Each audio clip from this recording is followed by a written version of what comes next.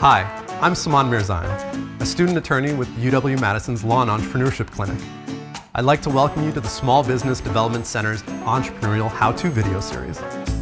Today I'm going to answer some questions you might have about employment agreements and employee handbooks. Question 1. What is an employment agreement?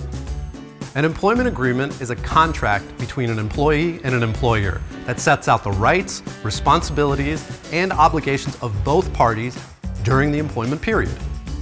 It generally includes an employee's salary, benefits, and time off, and often contains provisions on information confidentiality, intellectual property ownership, and possibly future competition. Question 2. Should I have employment agreements for my employees? That depends. Most employees are not covered by employment agreements. Let's look at an example.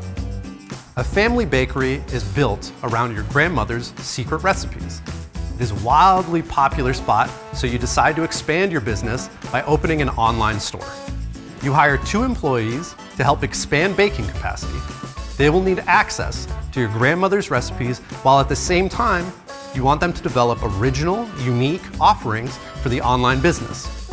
In this case, an employment agreement would be recommended. That would include provisions on confidentiality of the recipes and ownership of the new offerings that are developed. On the other hand, you hire 2 other employees to box and ship products. They will not have access to the recipes. They will simply be putting the products in the boxes. An employment contract would not be necessary or critical. Question 3. How do employees without contracts know the rules of employment? That is where an employee handbook would be useful.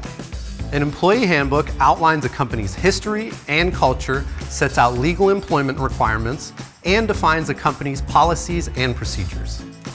There are no legal requirements that you have an employee handbook.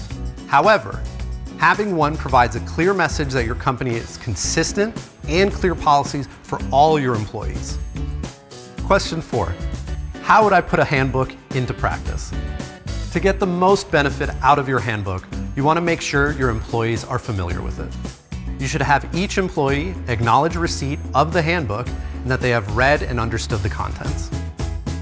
Now that you've gotten a good introduction on employment agreements and handbooks, check out the rest of the SBDC Entrepreneurial How-To video series to help you build your business.